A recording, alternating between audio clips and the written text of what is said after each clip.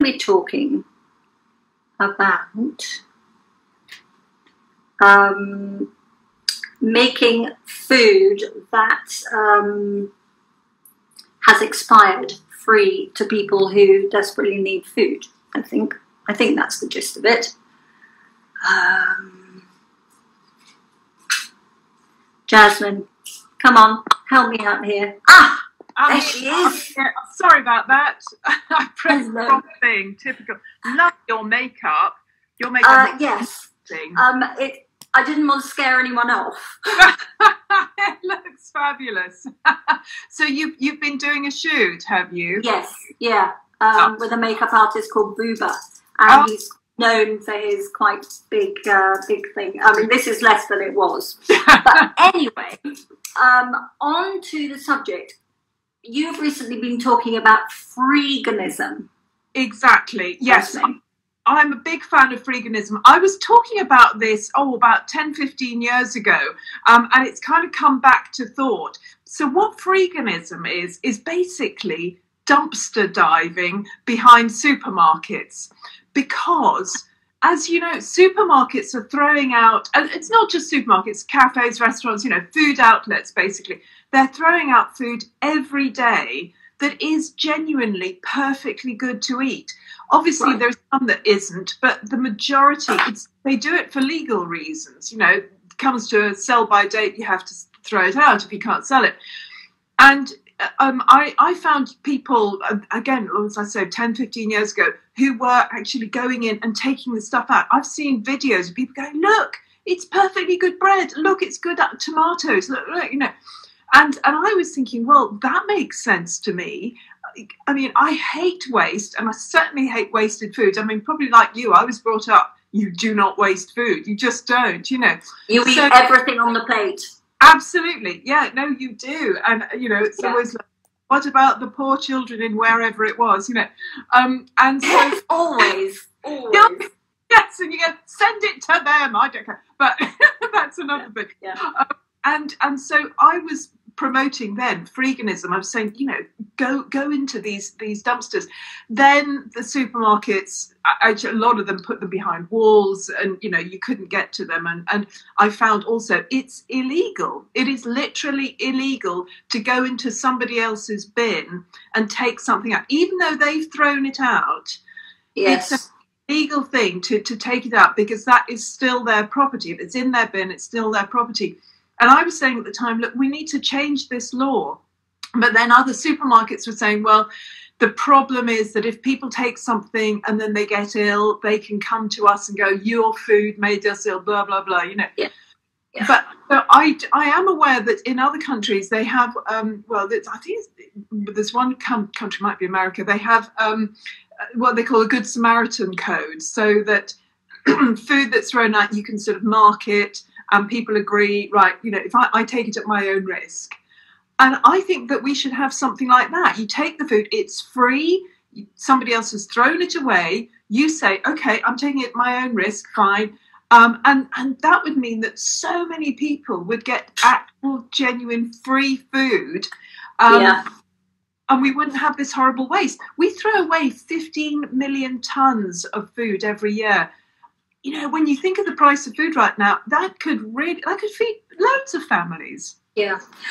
There are restaurants even that you're not allowed to take a goodie bag, a doggy bag. Yes. Because they are scared of being sued. So health and safety, I think it's going to be really tough to fight health and safety on this. Well, this is true. Absolutely. Literally we will have to get lawyers, I think. Here is the new way of doing it. And that, you have a form that says, right, I'm going to sign this. This is my doggy bag. I will take responsibility, for.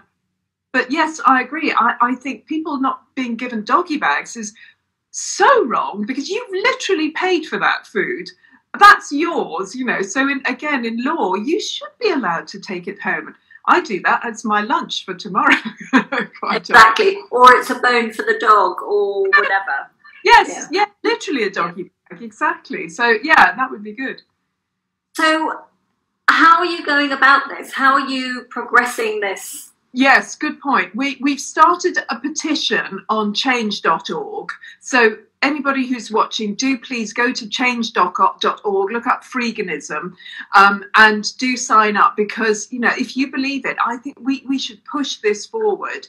And then what we're going to do is we're going to go to Parliament. We're going to find an MP to back this, because what I want to do is to produce it for them in a form that they can just take to Parliament and say, right, we should do this, this, and this. We should change the law on this.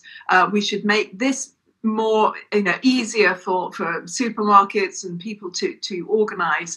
And this is how we would sort out, as you say, health and safety, because that's the nightmare. It is the health and safety element of it.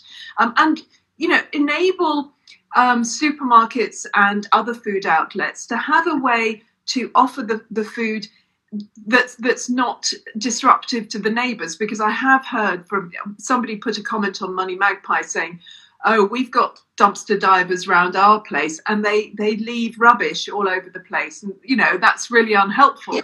So there may be supermarkets can do it, and maybe have a table outside with the food that they're just literally giving away, and then people can take it. And, yeah. Asda used to have a trolley with free vegetables. Am I right in thinking that? Yeah, you're right. Yeah, absolutely, and that's great. I mean, yeah, so that's brilliant. Just put it in the trolleys, and it is going to disappear.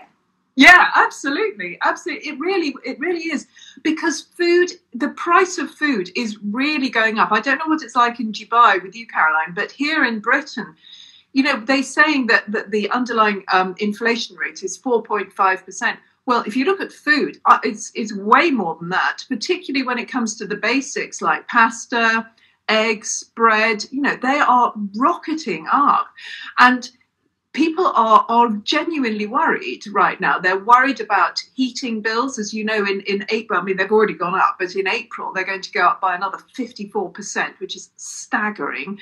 And the price of food going up. So we're all needing to find ways to get cheaper or indeed free food and other items that you have to have each day. There are going to be a lot of people who are too shy to take food out of those trolleys. Yes, absolutely. I don't know if you've noticed, you know, again, the way I was brought up was, you know, you eat it, you know, okay, if you dropped it on the floor, you've got the 2-second rule. Yeah. If it's in the fridge, you know, it's fine. I will eat most things unless it's actually walking out of the fridge on its own legs. Yeah. As far as I'm concerned, you know, the sniff test. But then you've got other people who won't touch food beyond its best by date. You know, those are like, all scared. So yeah, there are going to be quite a few people who would not touch it, but there'll be other people like me who'd be like, oh, free, I'll have one of those. Thank you very much. You know. Yeah.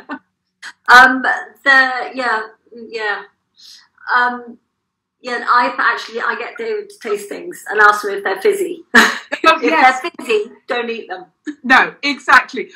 When you have the orange juice in the fridge and it opens and there's a sort of, as it opens, think, oh no. If it's expanded, it probably isn't good. Probably not a good idea. Exactly. So how many signatures do you need on your petition? Well, I need 1,000, really. We've got over 200 at the moment, which is a start. You know, that's a good one. We could do with 1,000, I think. And then we will set up a petition on the government website as well. And I have a couple of MPs that I'll be talking to, and a baroness as well, about this. Because, you know, honestly, I think a lot of MPs would be behind this because they know that it's really, really tough for people. I've mentioned energy and food. There's also fuel. Petrol has gone right up, and it's continuing to go up. The price of oil is going up again. That's going to be something you will know about. And in April, the national insurance tax, you know, the national insurance that we pay, that's going up as well. So we're looking at a really tough time, particularly from April onwards. And I think, you know, everything that we can do to make things a little bit easier, a little bit more affordable, will be worthwhile. Right. So other than buying something, because some supermarkets have trolleys where you buy something and put it in the trolley where you physically buy it and put it in the trolley for people who need food. Yes, true. This is a way of helping without spending money. Sign the petition. Yes, exactly. Thank you very much. It is. Yes, it literally just sign the petition, go to change.org, and you'll find that. And also on MoneyMagpie Instagram and on my Instagram, Jasmine Birtles, we've got links to it as well, saying, come on, sign the petition. Because I do have access to some MPs, I'm grateful to say, but it really helps if you say, look, got 1,000 people on this petition, got 10,000 petition, to just free up food for those who need it. That would be really great if we could do that. Okay, send me the link and I'll store it also, and we'll see if we can get some signatures. It doesn't matter where you are in the world, if you can help just even one person to get some free food. Yes, exactly. Would be amazing. So how are you doing with your other schemes? Oh, yes, lots of schemes going on at the moment. On the food side, by the way, we are doing more and more articles on how to get cheaper food and also cheaper energy. I'm going to be running some webinars on, how to cope, essentially. This is, what it boils down to with a lot of people is how to cope at the moment with these price rises. So, I'm telling people all sorts of stuff. In fact, we have a special, I'm doing an IG live on Friday at 12:30, and I'm doing it with a lovely chef called Ben Ebrell from Sorted Food, which is a huge YouTube channel. They've been going for a few years. They've got loads of fantastic ideas for how to make really delicious recipes, delicious food on a budget. So that's what I'm going to be talking about from 12:30 to 1 on Friday. And also, another big thing that I'm doing is I'm talking about this, the whole, on the other end of the scale, if you like. I'm going to be doing a webinar soon on the new money and the new financial system. I think right now we're going through a sea change in the way we run our money and the way the world currencies are going. And we're particularly seeing that now in Canada. I don't know if you've been following what's been happening in Canada, but the Canadian Prime Minister has, he declared a state of emergency, in my view, entirely unnecessarily, but there you go. And he's frozen the bank accounts of a whole load of Canadians. Trappers. Just frozen them. And this has sent shockwaves across the world, actually. And it's meant that a lot of people are buying gold, they're buying Bitcoin. People are worried now about their own accounts because, literally a government can do this. He's shown they can do this. So, that is scary. It is. It really is scary. And something that I'm fighting against, and I'm going to keep fighting and fighting, is the potential imposition of what they're calling a central bank digital currency. And now what this is they take all the kind of clever ideas from cryptocurrencies, but whereas cryptocurrencies are decentralized, so there's no central authority that runs cryptocurrency. With a central bank digital currency, it's all going to be funneled through the government, basically. I mean, central bank, but basically the government. So everything you earn, everything you spend is going to be controlled by the government. Do you see a possible problem with that anyway? Yes. I'm sure that we should all be following you to find out how we can avoid that. Absolutely. I'm going to be fighting against it. The main way, honestly, that we can avoid it is for everybody to be aware of it and say to their MPs, no, we will not have this. But are they going to listen? Yeah. Well, that's the point. Will they? I mean, mine doesn't. I've written to her a few times and she writes back going, yes, no. Yeah. Well, because I think it's in the government's interest also to be looking after the banks. Yes, totally. In their interest, and in their interest to control everything we do. I think what we're seeing right now is the Western countries trying desperately to bring in what the Chinese government has, total control of its population. So that would be certainly with central bank digital currencies. It would be with QR codes everywhere. That was the idea of the vaccine passport. It's nothing to do with health. The vaccine passport was to get the system going, where you have to have a papers, please. You have to put your QR code in to do anything. These are the things that will usher in this kind of domination, government domination, and I'm fighting that in every way that I can see. I never would have thought that Great Britain would go that far, that the people would allow it to go that far. Yeah, and I think that the reason that it's getting to this stage is because most of us are not aware of it. I mean, central bank digital currency, CBDC, just hearing the words makes you just go, yeah, I'm bored, I'm already bored. Yeah. Frankly. But, if somebody actually explains what it is, then you go, what? It's literally, yes. So I think this is what it is, that the vast majority of the country don't understand that this is actually being talked about. Rishi Sunak has been quite open about it, our treasurer, our chancellor. He's been quite open that, they're looking at what they call Britcoin, a central bank digital currency. He's announced it, but most of us go la, Rishi Sunak, la, and so it's put there, and it's only going to be when suddenly people find, what, I can't buy this, because what will happen with the central bank digital currency is that they will have what they call smart contracts, which you get on cryptocurrencies, where you're told what you can spend on and what you can't spend on. So, for example, if you want to go and buy some beef, they'll go, no, that's meat. You can't spend it on that. You have to go and buy lentils, that sort of thing. Or they'll say, maybe there'll be a problem with the economy, and they'll go, that money you've got in your account, yeah, you have to spend it in the next 2 weeks, because after that it'll disappear. That's the sort of thing that they can do with your money. Scary. That is incredibly scary. Yeah. I read recently, what page was it? I think it was Farms Not Factories, about schools not having meat anymore in their menus.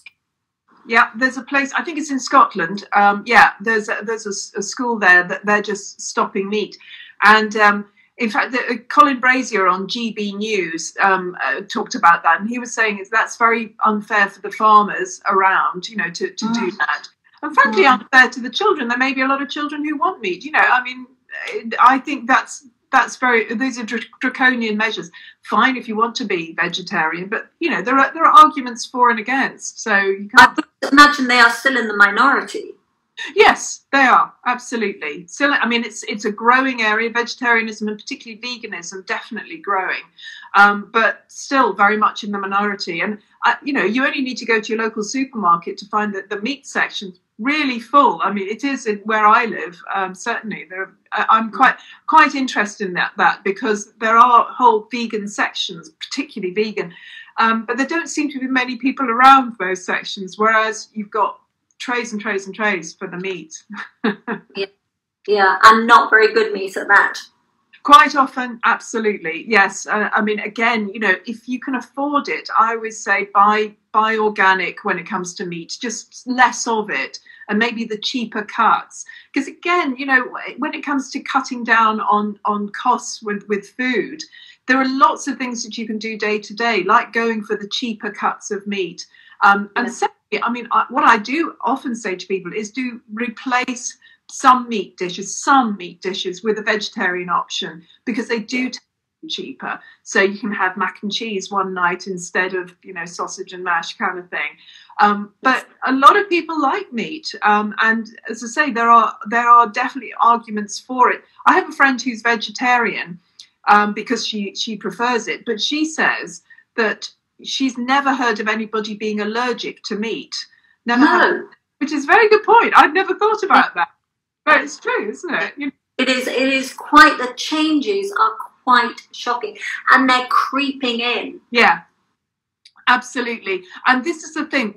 I think as individuals, we need to wake up more, because they, our leaders, or whoever's behind our leaders, whatever, people who seem to be powerful in the world, are getting away with all sorts of really bad stuff because we're just going la la la.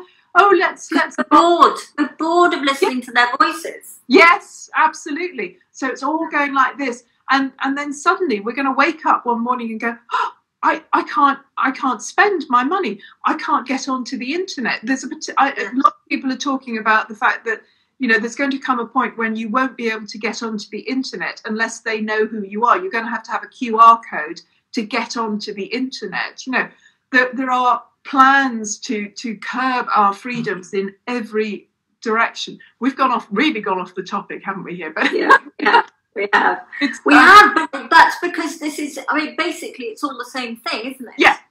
It being told what to do, mm-hmm. having a whole trolley full of trolleys, plural, of food that could be fed to people and not being allowed to hand it over to them.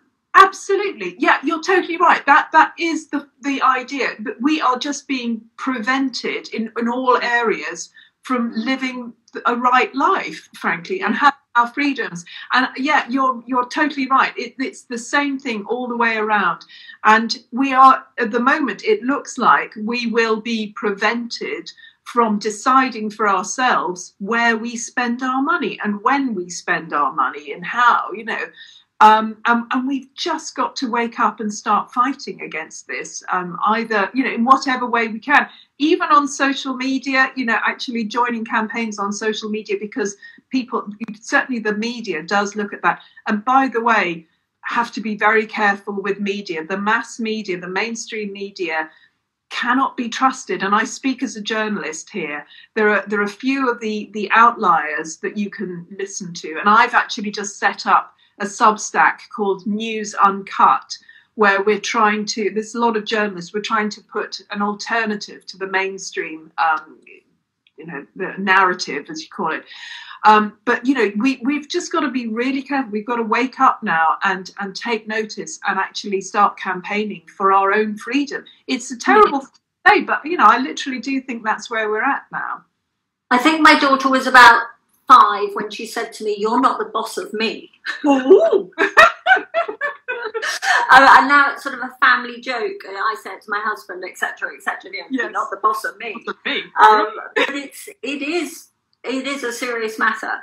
And on the subject of the social media and the radio stations, did you suggest, was it GB Radio?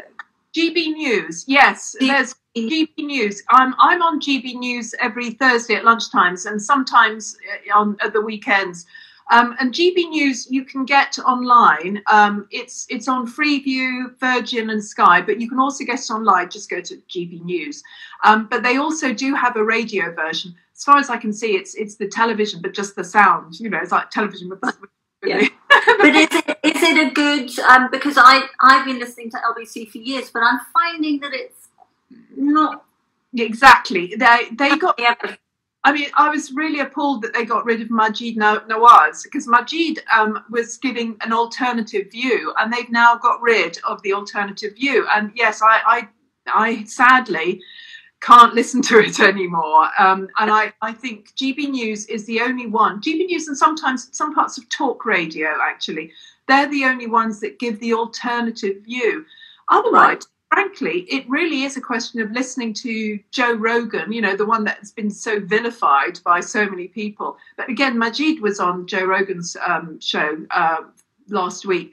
Really fascinating program. It's 3 hours, but boy, is it good. And you know, like I say, News Uncut, there are a few outliers, and that's where you have to go now, sadly. It's not the mainstream. The mainstream is not telling it as it is, I think. And I speak as a mainstream journalist, you know, I'm daily pretty angry with what they're putting out, in all honesty.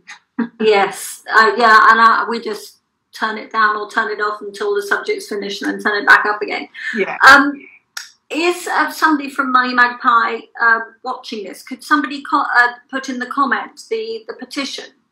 Yes, good idea. Lydia is watching this. She is recording it. So Lydia, if you can put in the change.org link here, that would be really good. comments at the moment, and I can't see it at the moment, but hopefully she'll bring it up. But I will certainly send it to you, Caroline, as well. I'll send it to you on email, and you can put it up if you want. And if any, it doesn't matter where you are in the world, if anybody would like to sign it, it would be really appreciated. Yeah, that would be really great if you could do that. Oh, yeah. Thank you for that. Well, we need to help. Thank you. Yes. And I know there are so many subjects. If anybody's got a money subject that they would like to talk about, or like us to talk about, because I don't know very much about that at all, DM me and we'll see if we can get Jasmine to come back on and talk about it. Thank you. Great. It's always great to be on your show, Caroline. I think of this as your... it's really great to have you. Is that... I'm just wondering if I can... there's something you can do, pin comment. Oh, that's there you good. go. Oh, well done. Thank you. Yes. So we'll give people a minute just to write some of that down. I don't think you can copy and paste it, unfortunately.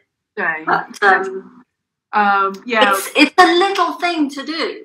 It is, isn't it? Just a little thing. If you could just go on and sign it, and then that shows to politicians, look, there is a weight of opinion behind this. We do need to do something. I mean, as I say, I hate waste. We waste unspeakable amounts of clothes. That's a whole other thing, you know. There's landfill full of fashion that nobody wants. Billions and billions of pounds worth of But there are clothes banks, to be fair. There are clothes banks, and I think again the problem is the manufacturers, because quite a lot of them, they don't want to give away the clothes. They would rather throw them away, you know, branded, etc. Yeah. Which is terribly sad, I think. So I think the fashion industry certainly needs to look much harder at this. I know they are aware of it, but, you know, we need to do something quickly about that. But are there as many, you know, that on the high street there used to be charity shops everywhere? Are there still? There are charity shops, thank goodness. Even the charities, I mean, this is the crazy thing. You know, I've spoken to charities that say, well, yes, we pick through what's given to us. We'll put on sale what we think we can sell, and the rest we bag up and send it to Africa. Wow, I know, it's weird, isn't it? And the problem with that is that they're selling it very, very cheaply to Africa. And then that is taken up by some business people who then sell it directly. But that, in some cases, is harming the indigenous clothes production. So it's a bit of a vicious circle. And I think this is something that charities are going to need to really address now. And we as individuals are going to have to think about how many clothes we're buying, because clearly we're buying too many clothes with, you know, giving to the charity shop, which is better than chucking it in landfill, admittedly. But then it's not necessarily, you know, doing as much good as we think. I mean, I always give stuff to the charity shop because, you know, it seems obvious. But I do sometimes think, oh, hang on a sec, you know, I hope it will be sold. I hope it won't just be ragged or whatever. In fact, quite a lot of the time with, for example, towels and bed linen, if I want to get rid of those, I will bag them up and offer them for free on freecycle.org or Gumtree Free Stuff. You know, these are marvellous websites. I love freecycle.org. You can do it now on Facebook as well, and nextdoor.com. You can give stuff away. And that, I think, is a really good way of properly giving it away, because you are giving it directly to somebody who will need it. So how does that work, though? You put it on a site? Exactly. So you take a photograph, and it's a bit like eBay, except you're not selling it, you're giving it. So freecycle.org is the website that I use the most. It's been going for a few years, and the idea of it was to stop stuff going into landfill. So you put a photograph and you put at least a description, and there are lots of local ones. So I put it on just Freecycle, and it comes up with my local board. I'll put it on as an offer, and then basically the first person who gets in touch and can come and pick it up, I give it to them. That is sort of first come, first serve. And I've given away loads of stuff. And I often say to people, if you want to furnish your house free, go on FreeCycle, go on Gumtree free stuff. People give away fridges, televisions, sofas, clothes, bric-a-brac, shelving, all sorts of stuff. And I think it's a great way of getting rid of quite heavy stuff, which otherwise you'd have to take out. Yeah. So if it's I'd just like to say I didn't do the eyes. I was at a shoot. That is why the eyes, I did not do them. They're well impressive. I am so impressed. And the hair's lovely. What he's done with your hair is fantastic. Yeah, love it. Yeah. You look good. Thank you. What was I here? Because there are so many workers here, more workers than non-workers. Right. Here.